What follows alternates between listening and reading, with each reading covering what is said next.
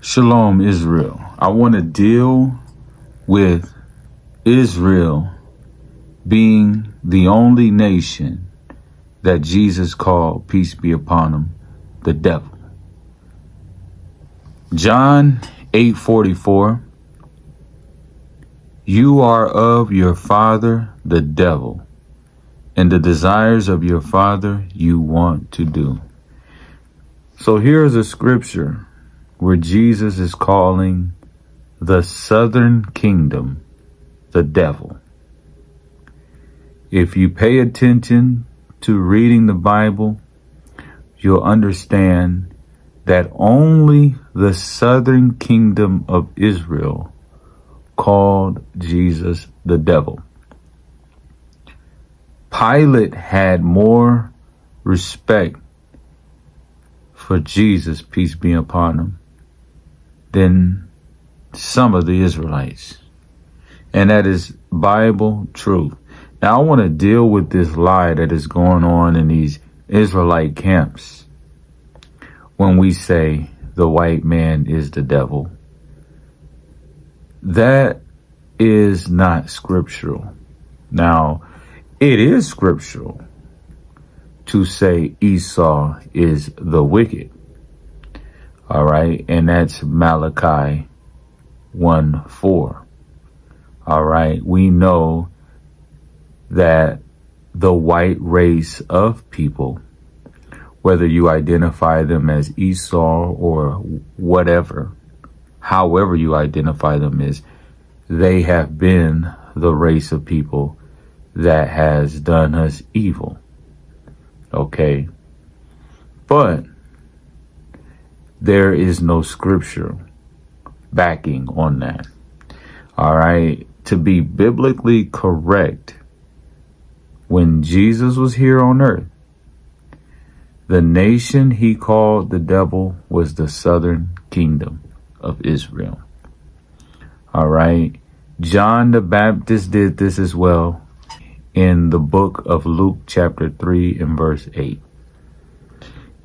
He said, do not begin to think within yourselves, we have Abraham to our father, for God is able of these stones to raise up children unto Abraham. John the Baptist was getting on Israel's racial pride. Okay. And it's the same today. Racial pride is one of the greatest forms of evil. This is one of the reasons why Israel is not a nation today. Israel, according to Deuteronomy 7:6, was set high above all nations of people. And Israel was brought low through breaking God's commandments. All right. Israel was a test for us. Israel was a type of the devil.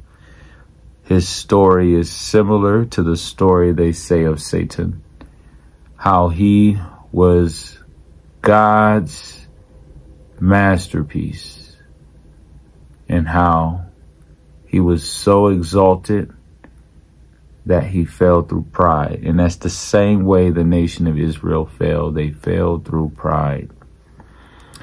Israel is the pride, the definition of pride.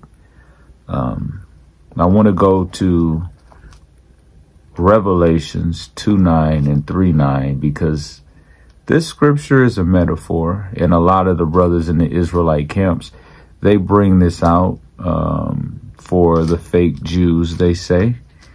And they say this is identifying the fake Jews, and they bring out scriptures like Zechariah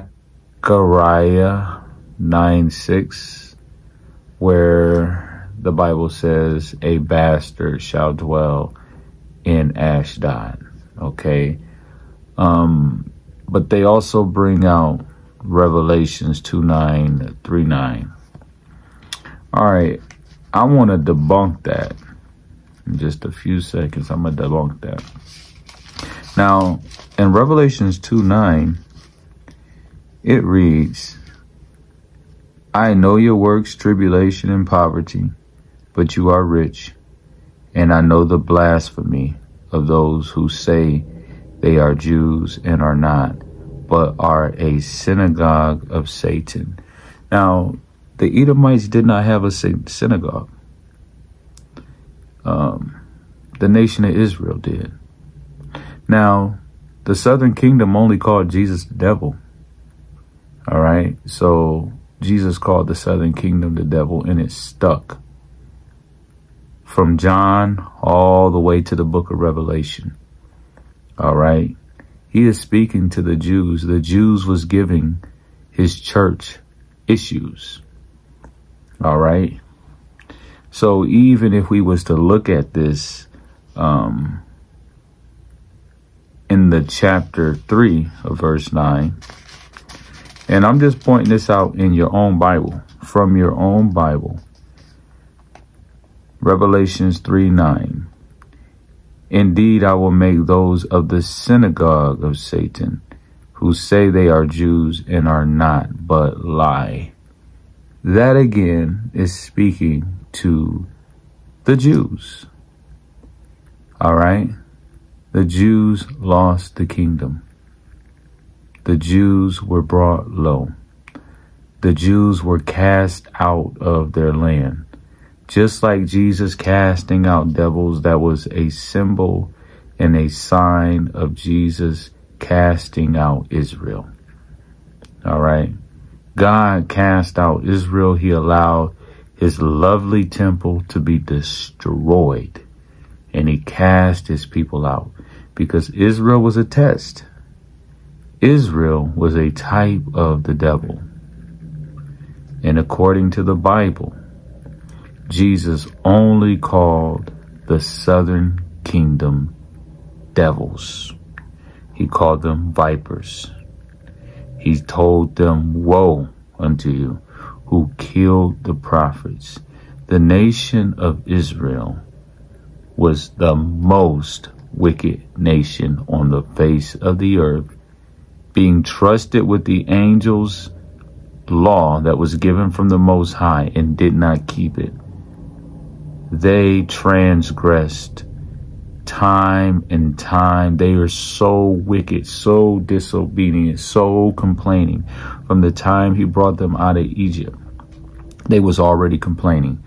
When he was giving them the laws, they was making a golden calf. God always wanted to wipe Israel out from the beginning when he told Moses, which was a type and shadow of Muhammad, peace be upon him. He said, let me kill them. Let my anger wax hot against them, and I will make of you a great nation. That's when he was speaking to the actual Moses, but he actually did the same thing with the real Moses, Muhammad, peace be upon him. The Bible, the Torah, all the scriptures foretell of him. You can find Jesus in the Quran, and you can find Muhammad in the Bible. I learned of Islam from being in the Bible, studying the Bible for over 19 plus 20 years.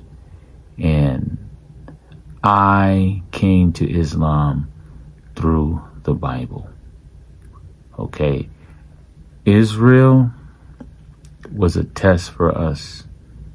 Revelations 2:9, 3:9, John 8:44 is proof, my brothers, that Jesus only called his own people, the southern kingdom, the devil. The kingdom of God has been taken from Israel, my brothers, and given to a fruitful nation. And that fruitful nation is Ishmael, and that religion is Islam. Muhammad, peace be upon him, is the Gentile messenger.